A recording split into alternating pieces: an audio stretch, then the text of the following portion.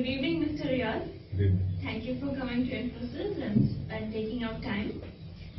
Today we are here to give you a presentation about our company, and we would like to tell you the reasons why you should invest in our company. As you know, Infosys is the third largest IT company by revenue. It is an integrated end-to-end outsourcing and consulting services, products and platforms. It has a global presence in 73 countries, and it has 93 global development centers all over the world. Now, the financial performance has been great for Infosys, starting from the year 2012 to 2014 at present. However, there are certain problems in the profit margins, which will be discussed in the coming slides. Yeah, thanks, Kanika.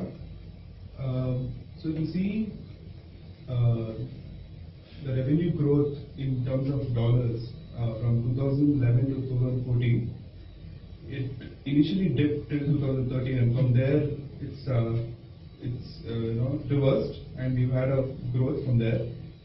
And the slowdown in the traditional business, this dip is basically because of the Infosys 3.0 strategy that we had adopted, which we had launched, and basically it was looking at diversifying our offerings and increasing contribution from new technologies.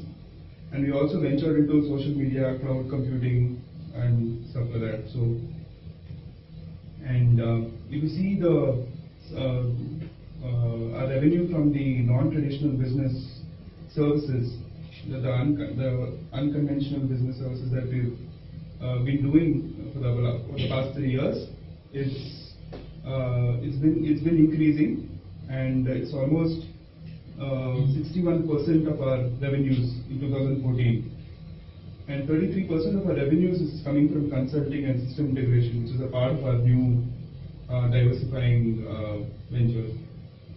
And there's also a lot of repeat business, which is our main strength. If you see, the 98% of our clients are from repeat businesses, and there's been a strong addition to the clients in the past 5 years. We've got about approximately 150 clients who are in the range of about 1 to 20 million clients, and about 9 we've managed to get 900 plus million clients, and about 12, 50 to 100 million clients, so which has been a very good addition, even though we went through a rough time. So Kamesh will just take it up from here. Yes, thank you, Prashant. As you can see from the figures, the profit margins have been under pressure. Our operating profit margins have come down from 32% to 28%. One of the main reasons is we have been focusing on top line growth. The market has become much more competitive. We have been reducing prices for selected clients, and also to win new clients, we have been increasing our selling and marketing expenses as a percentage of revenue. Moreover, to improve the employee morale, the employee compensation has gone up. It has led to increase employee costs as a percentage of revenue. However, to reduce this declining margins and to increase it, we are having a cost optimization strategy. The strategy, one basic important point of strategy is to offset the utilization increase. To offset the compensation increase, we are increasing employee utilization. It has increased from 69% in FY 2013 to 73.5% in FY 2014. Also, we are reducing the number of senior employees who are on site. This is another cost reduction measure. Now we are going to cover our balance sheet. We have covered our profitability ratios. I call upon Mr. Venkatesh to cover our balance sheet ratios. Thank you, Kamesh. Yes. As you can see, from an investor's perspective, you should know how much liquid cash we are having in the company. For that, you can see that the current ratio of a company is way above our peers. As when you compare TCS, Telsia, Wipro, we are way above that. Also, our debtor days are much longer. As a result of this, our asset turnover is much higher. Also, you can see that During the year 2014, okay, there has been a decrease in the current ratio due to increase in the current liabilities. If you take the solvency, Continue. if you take into consideration the solvency position, we are almost a zero debt-ridden company. We are running fully on equity, 80% on equity. Now we move on to ROE calculations, which Kamesh will be taking forward. Yes, thank you, Venkatesh. Now, if you look at this, our ROE has declined from 28.5% in 2012 to 24.2%. The main thing would be that the profit margins have gone down as well as asset turnover. Now, how do you plan to deal with this? One is we are going to increase our turnover to improve sales and delivery effectiveness. And regarding the profit margins, we are going to have the cost optimization strategy which was discussed earlier. And hence we expect ROE to increase going forward. If you look at the share price performance, 2012-13 was not a good year because we are underperforming financially related to our competitors. And in 2013-14, we have share price has increased, but however, it is still underperforming our key competitors like TCS, HCL, Wipro, who had much higher gains. Now, when you look at valuation metrics, if you look at Infosys, its PE ratio is only 18.2 currently, whereas when you compare it with TCS has 23, HCL has much higher ratio. So what is the factors? And this to us also looks as a great opportunity because to us when the currently investors lack confidence because of the financial underperformance, and we expect a re-rating once our strategy starts delivering the results, and that is a good because the P ratio increase, the prices will go up per se, plus apart from the normal growth in earnings.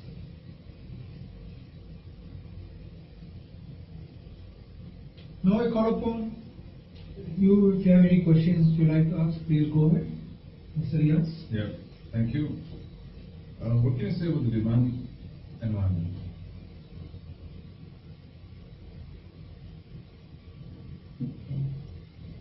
The environment has been much better when you compare it to the 4 or 6 quarters. It has been growing vertically and across different geographical boundaries. Could you elaborate on the demand environment, geography-wise and vertical-wise? Geography-wise, though US is much better than Europe. We are seeing great opportunities in Europe, primarily because non-UK market was still small, but now it's opening up, particularly countries like Germany, France, and Nordic countries. Also, we acquired Lodestone, a consulting firm based out of Europe, which is helping us win consulting contracts in Europe. Coming to vertical-wise, we see a lot of opportunities in financial sector because of the regulatory changes, as well as retail, digital consumer mobility. However, manufacturing is slow. There are a lot of challenges in telecom sector. I have a few questions regarding the management style. Why are a lot of senior people leaving the company? As you know, that there has been a lot of turmoil, a lot of exits. Many senior people at the company. However, now we have got a new CEO, Vishal Shikha, who was previously in SAP. He has a lot of credible experience in SAP.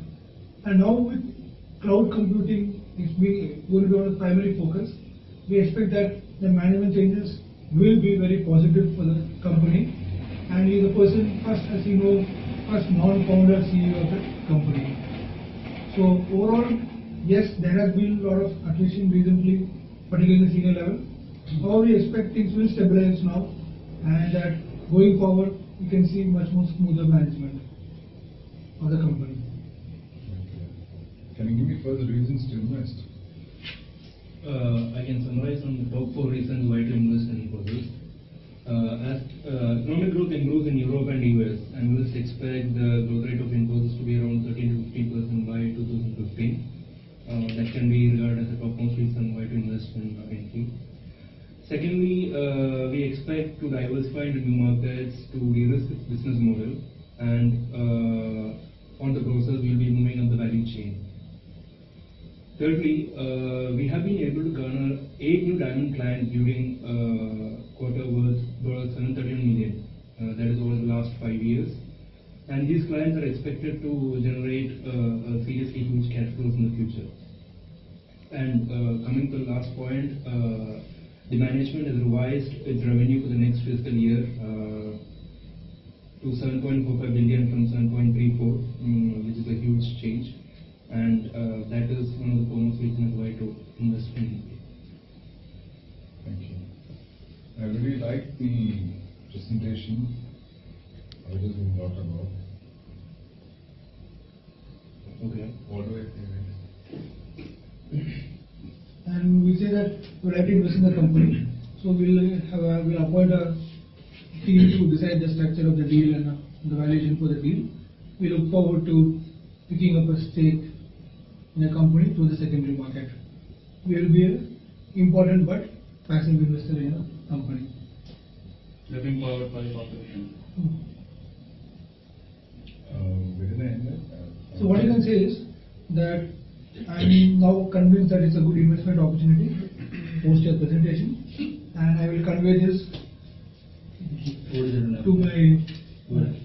Can you only say it now? I can't I have to say further.